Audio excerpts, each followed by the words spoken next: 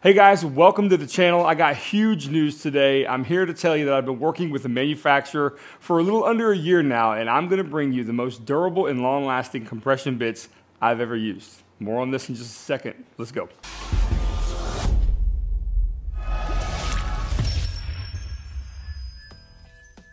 Okay, quick disclaimer here. I'm just gonna talk to you like you're here in the shop.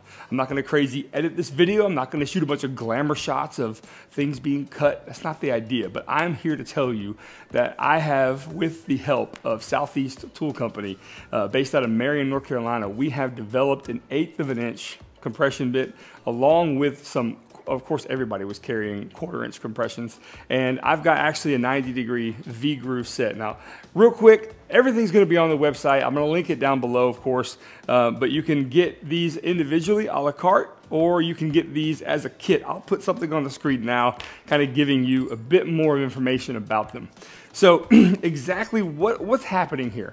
Well, over the course of these past almost 2 years, I've turned this YouTube channel into a products business that manufactures things for the maker. Basically, you don't feel like organizing everything up on your walls? Well, I got you covered, from glue caddies to clamp racks to tool holders, even things to hold your tracks for your track saws. And so over the past little while, I've realized that I could probably get more out of these bits. They weren't performing. They're performing well, but I cut a lot of material. For example, this is a blank that I use on that penguin back there. This is a 2 by 3 foot blank of 3/4 of an inch Russian birch, Baltic birch, whatever. This is typical of some of the things that we cut on here. You can see that's a lot of cutting, right? That's a lot of passes. And I got you one more example here as well. And yeah, so you get it, right? So I'm doing quite a bit more cutting than, say, your average hobbyist. So what I was finding with the previous bits I was using, I mean, the really cheap ones from Amazon, the 1/8 inch shank, I was getting maybe 1 or 2 of these out of those, and it was just dulling up, and then it was worthless. And a lot of the stuff I use uses box joints, so the tolerances have to be just right. And basically what happens when a bit cuts through, I'll just give you a little overview of kind of what happens in the degradation. The bit heats up as it goes through. The edge starts to dullen because of the heat, and you start to not take away as much material, and it starts to become a rougher edge. Meaning if you have a really tight tolerance on a box joint, and I ran into this in the past, and when I first started doing this, that my bits were getting dull pretty quickly, and sometimes my box joints weren't fitting together properly. If you've dealt with that in the past, I'm sorry, I don't think I have that issue anymore, which I know I don't, but anyway, that's kind of was the genesis of me saying, can I get a bit to perform better? Well, I got hooked up at some of these events, especially at IWF, with the CEO and owner of Southeast Tool Company, and he's like, we're an industrial company, man. We manufacture massive bits, and we have big customers all over the country, and we supply industrial machines with router bits, not in the hobbyist market at all. We started talking more and more. He said, well, let's try to develop something.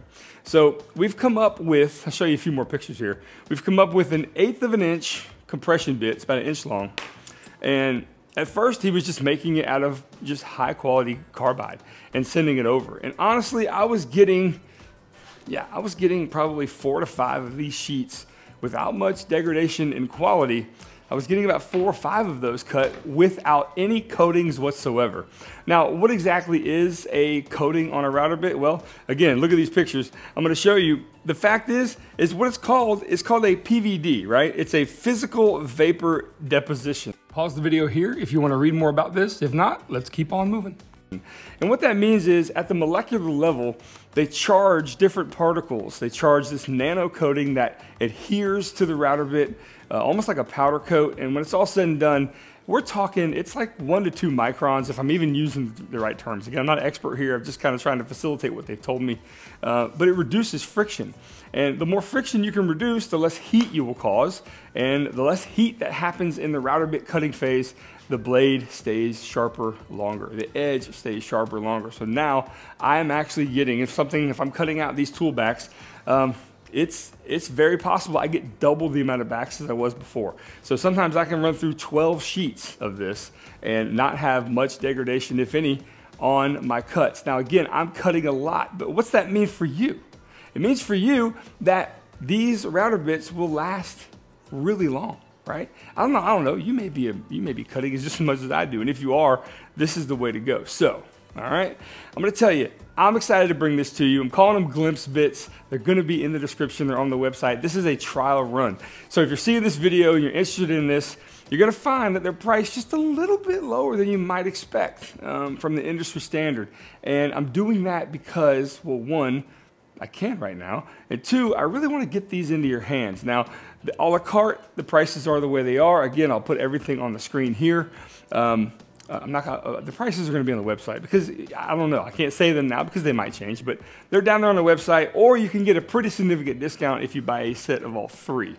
I don't know. I'm super excited to bring this to you guys. It really is awesome.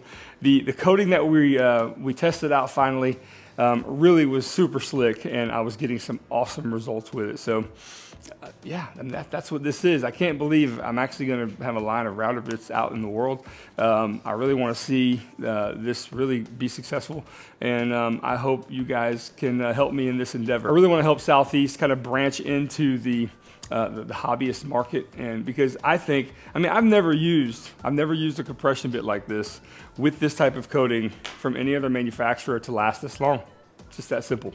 Okay, there it is. So anyway, links are down below. I want to thank everyone for watching. I appreciate you being here. I appreciate you watching this journey and following to the end. And yeah, I mean, this is super exciting. And I'll see you guys on the next video. So not many left. I probably only got a total of maybe 40 or 50 router bits in total of what I'm offering. So if you want to get your hands on them, go quick. I'll see you later. Bye.